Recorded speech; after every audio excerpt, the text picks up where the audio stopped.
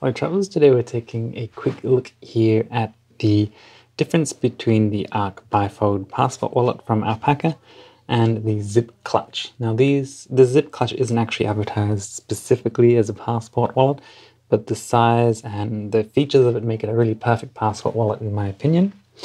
Now the Ark Bifold passport wallet is advertised as a passport wallet. The wallet has no way to clip it shut or any magnets or anything. It just kind of, is a bifold, so it just holds it together by the weight of itself. Now you have space here for several cards, and down here you have space for another passport, and in here you have space for another passport again. I have just a little notebook here and a pen, so taking the pen out does make it a bit thinner. And then I also have a field notes notebook there. So it does fit quite a lot, and you can fit several passports in here if you did want to do that. But it is quite a nice simple design, and that makes it very lightweight and very versatile. So you could use this as a car wallet or a note-taking wallet. Not necessarily has to be a passport wallet. Now the Zip Clutch here has space for 2 pens.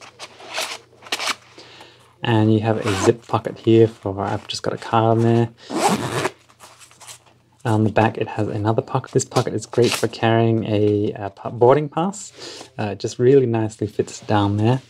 The Bifold doesn't actually have a specific space for it, but you could easily just put it here or in this other one here. So yeah, it's still very useful for that. One thing about this one is that the zip is a little catchy sometimes. You have to kind of pinch it to zip it smoothly.